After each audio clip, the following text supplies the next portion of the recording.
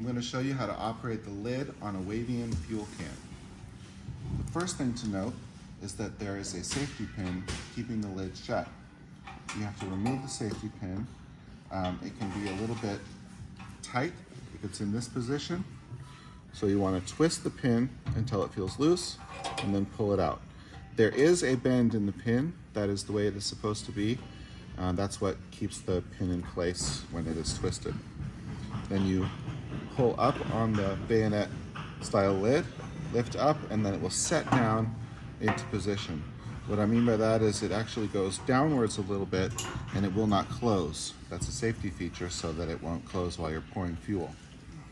In order to close the lid, you just simply lift up, pull it down, make sure the pin is in the outward position, and then close your ears in. One thing you want to check on is that the gasket is in good position and no cracks. Over time, eventually the gaskets may need to be replaced depending on wear and usage and how the can is stored. It is also important to know that if you're ever curious about something about how this works, there is a diagram on the sticker with all of the warnings that you need and a nice illustration of how the lid works.